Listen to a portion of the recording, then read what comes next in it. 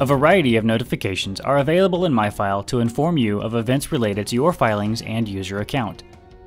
Notifications can be configured to be sent by text message, email, or both. Notifications may also be optionally shared with individuals in your connection's network.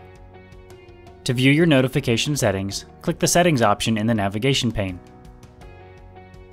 The Notification Settings pane is broken up into two sections: your notification settings and network notification sharing.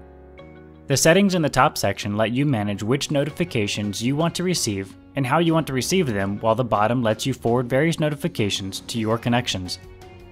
Let's look at each notification type. This notifies you after a bundle is sent to the court, but before the clerk staff interacts with it. This is sent after payment for a bundle is processed. This doesn't occur for bundles with no charge. This is sent after the clerk has accepted a filing. You get this notification after the clerk rejects a filing. A return notification is sent when the clerk needs more information from you. You can learn more about editing bundles by clicking the card on the screen or the link in the description. Choosing this will send you a notification when you receive a message in MiFILE.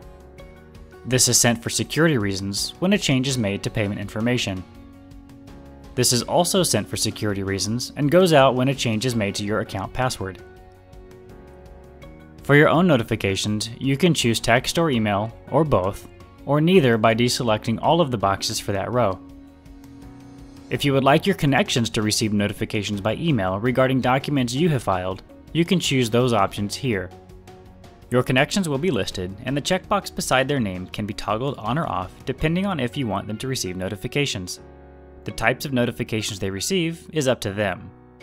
The checkboxes to the right will show you what they have chosen in their own notification settings, but these cannot be edited by you. It's important to know that copy notifications and copy EService are different.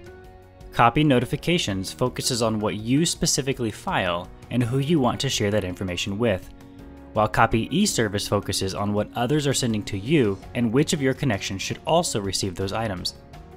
These could be documents e-served by another party on a case, or the court sending documents such as orders from MiFILE. It's also important to understand that copy EService only works if the court is sending their notification from MiFILE. If they are using a separate system to send notifications, such as their case management system or document management system, then your copy EService recipients would not be notified.